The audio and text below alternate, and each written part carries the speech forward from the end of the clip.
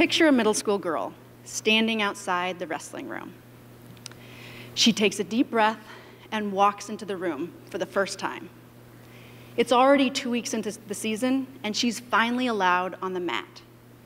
She needed to petition the school board to allow girls to wrestle. They needed a reminder from a middle school girl about Title IX, the 1972 law that prohibits sex discrimination in schools. This law forever changed the landscape for female athletes. It unequivocally shaped my life. So she walks into practice that day, and this big bear of a man, Coach Wolf, turns to the team and says, "We have a new wrestler. Her name is Tela, and by the end of the day, she's going to throw me in the lateral drop." And that's exactly what I do. I get an overhook with my left arm, I dig an underhook with my right arm, and when he pressures in, I throw him to his back. Coach Wolf made sure that I was seen as no different than any other kid on the team. And from then on, that made a culture of acceptance. And I was a wrestler. Why wrestling? For me, wrestling is like a game of chess with your mind and your body. A creative puzzle that takes every ounce of strength and will to solve. I know every part of it is an intense, and it demands a present and focused mind. I love it. Because of wrestling, I walk through life confident in my abilities. This confidence affords me an increased degree of safety. I know that if something is humanly possible, I have a chance, because I've challenged myself in ways that most people have not. Most of my college education was paid through wrestling, and wrestling gave me the opportunity to challenge myself at the pinnacle of athletic competition, the Olympics.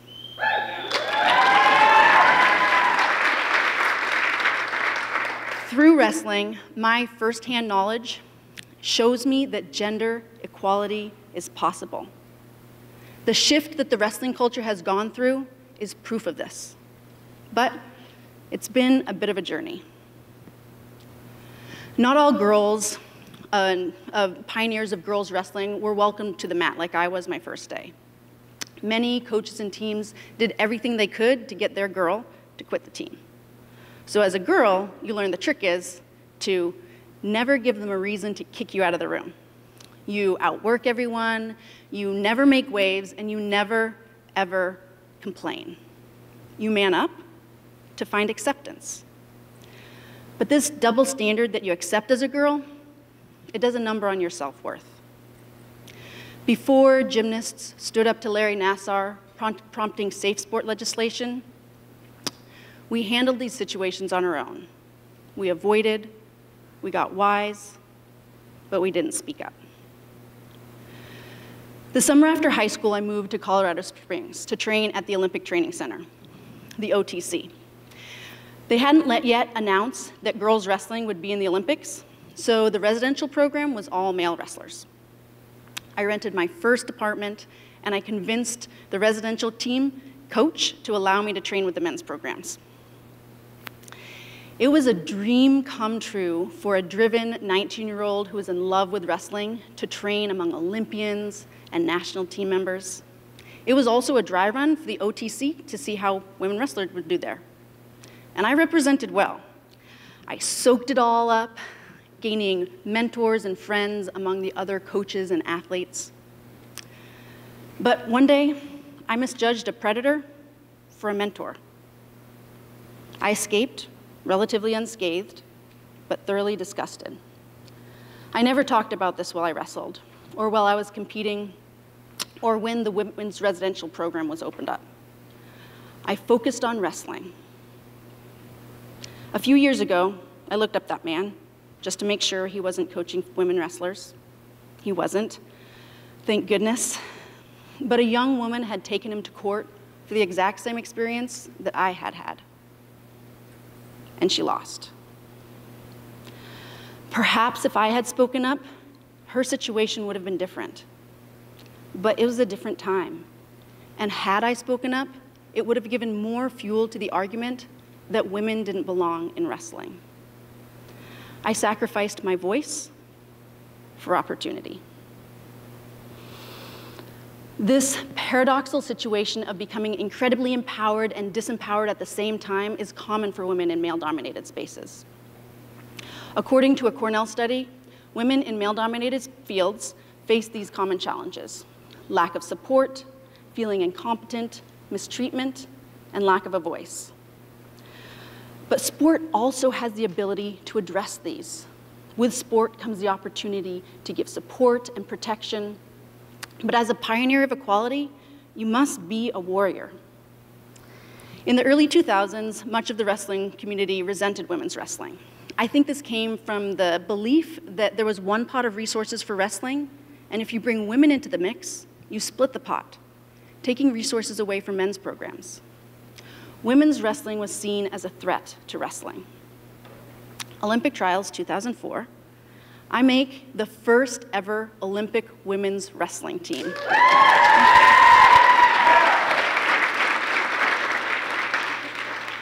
As an Olympian, I attend a celebration following the trials. Kerry McCoy, two-time Olympian, walks up to me. He shakes my hand and he says, "Welcome to the club, Tela. You are an Olympian, and no one can ever take that away from you." Yay, Kerry. That same night, another wrestler comes up to me. He says, "Hey, Tela, we wrestled our finals matches at the same time." "I know," I exclaim. "Isn't this exciting? We're both Olympians." With no attempt to hide his disdain, he says, "Who do you think people were watching?" And he turned and walked away. That was not only his feeling, but the sentiment at that time. Women's wrestling did not have the same value as men's wrestling. A quiet reminder that women had less value. I had less value. I've struggled with confidence as an adult. I have physical confidence, but when it comes to using my voice and taking the reins of leadership, I naturally want to defer to that guy or that guy. Studies show that women are judged and judge themselves as being less effective leaders than men, when in fact, they perform higher. For me, I think this was learned behavior from spending my formidable years in a culture where women were second class, and the leaders of wrestling were always male. But this is not what wrestling is today. Once seen as a problem, women's wrestling is now highlighted, it's celebrated, and the value that women has brought to the sport, it's translating into tangible opportunities and successes, not only for women's wrestling, but for men's wrestling as well. It was women's wrestling that saved the sport in 2013 when both men's and women's wrestling was actually cut from the Olympic Games. By equally distributing the amount of Olympic spots between men's and women's freestyle wrestling, the Olympic Committee welcomed wrestling back to the Games. Girls wrestling is the fastest growing high school sport in the nation. Universities are taking note and utilizing this trend to boost their Title IX compliance. When I went to college, there was 4 different colleges that I could choose from. Now, there's over 110 different wrestling programs that wrestlers can choose from.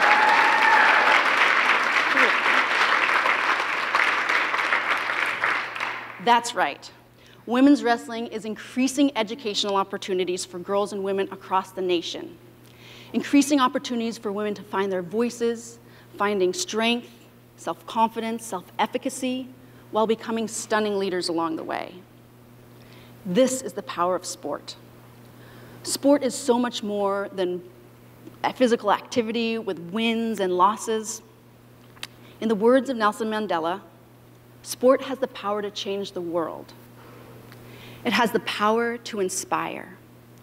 It has the power to unite people in a way that little else does. It speaks to youth in a language they understand. Sport can create hope where there was once only despair. It's more powerful than governments in breaking down racial barriers. It laughs in the face of all types of discrimination. That is my experience. Yes, it was messy for me and the many generations of pioneers, but the result is an undeniable cultural change. We have this powerful tool, sport, the power to change the world. In 2019, I traveled to Pakistan on a US State Department mission looking at how sport is used to address gender-based violence. Gender-based violence refers to domestic violence, rape, human trafficking, harassment, and more. Although gender-based violence can be directed against men, women and non-binary people are more affected. Before I left for the Middle East, part of the world I had little experience with, I read about the lack of women's rights for women in Pakistan. I thought I would find Pakistani girls to be shrinking violets, held down by the burden of inequality. I couldn't have been more wrong. I am enthralled watching these girls box, the way they carry themselves, their fluid but solid movements. Look at this girl, framed by her black sports hijab. She's got this focused expression on her face with the slightest bit of playfulness. This is a look that I know well. It's the embodiment of confidence. That is the power of sport.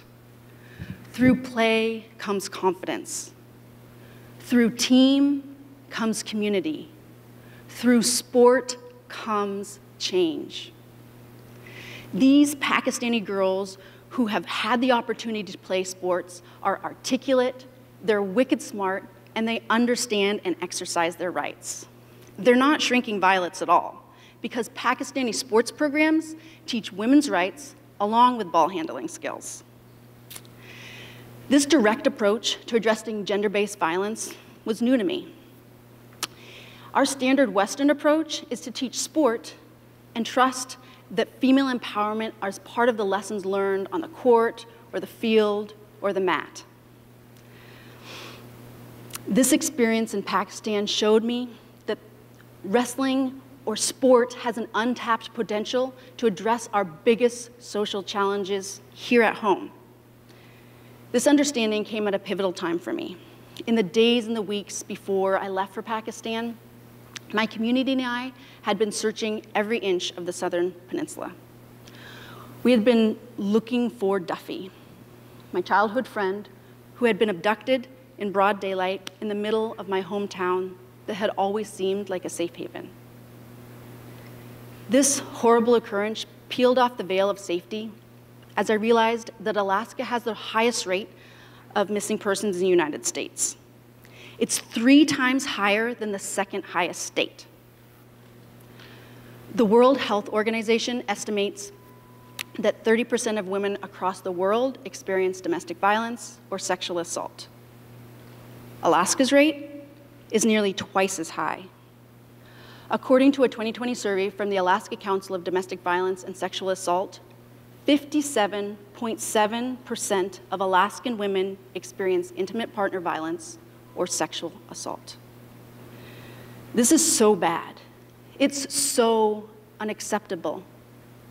If we are to build a just and fair world for all, we must address gender-based violence.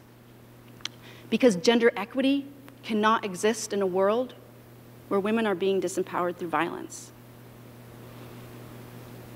But sport can do this. Major social issues can be solved using sport. In the early 2000s, Iceland's youth were floundering with high rates of substance abuse. This country, in many ways not so different than our state, overhauled its entire system.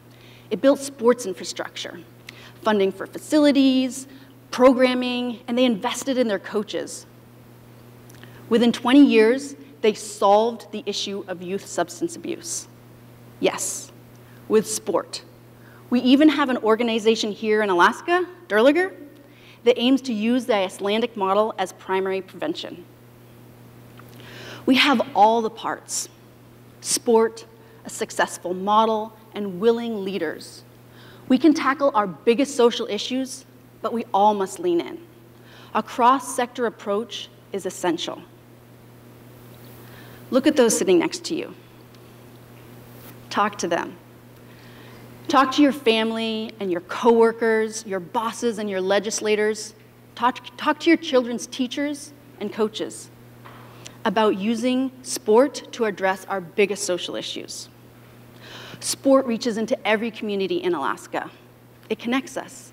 And like Mandela says, it speaks to the youth in a language they understand. Our youth are our future. So let's pick up sport and solve the issue of gender-based violence. But we have to do it right. When I stepped back into the sport of wrestling as a leader, I made a promise to myself. I would only encourage girls to join the sport if I was addressing the issues that had harmed me and others. Now, as I slowly but surely find my voice, the next generation of leaders who were raised in a culture that values women, they're finding their voices with ease. Now imagine that same middle school girl again. She steps on the mat and looks to the corner. I give her a little nod as if to say, "You've got this." She takes a deep breath to settle her nerves and reminds herself that she is part of a wrestling tradition that has been around for as long as she can remember. She gets this focused look on her face with the slightest bit of playfulness. I know that look very well. Thank you. Yeah.